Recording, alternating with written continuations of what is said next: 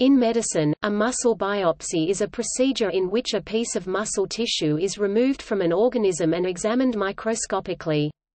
A muscle biopsy can lead to the discovery of problems with the nervous system, connective tissue, vascular system, or musculoskeletal system.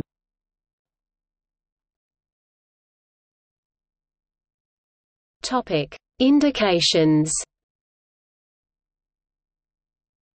In humans with weakness and low muscle tone, a muscle biopsy can help distinguish between myopathies where the pathology is in the muscle tissue itself and neuropathies where the pathology is at the nerves innervating those muscles.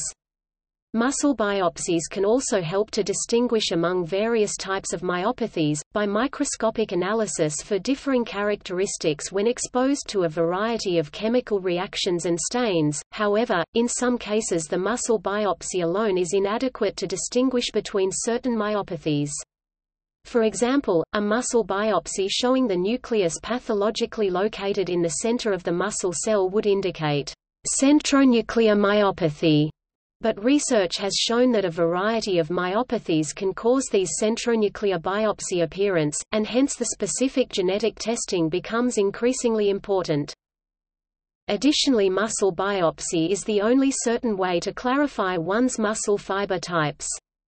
I.e., by undergoing a muscle biopsy one can get a clear picture of which type of muscles dominates his/her body.